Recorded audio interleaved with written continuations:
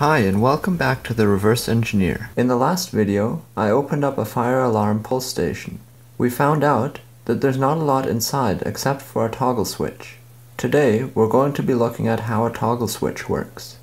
This toggle switch hasn't been working properly for a while. Hopefully we can get an idea of what might be wrong with it when we open it up. Now that we've removed these other pieces, we should be able to separate the metal from the plastic. So as you can see here, we have these little pins with a spring attached on the bottom. There's another one of those right here. So those two fit together. So let's try and reassemble this just so we can see what we have here. Let's put the contacts back in the way they were. So you can see those contacts actually sit in a little cradle. So this fits in here. And as you move it up and down, those contacts will then either turn on or off.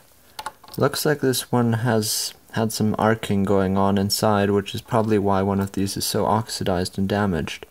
And that's why the switch wasn't working very well in the first place.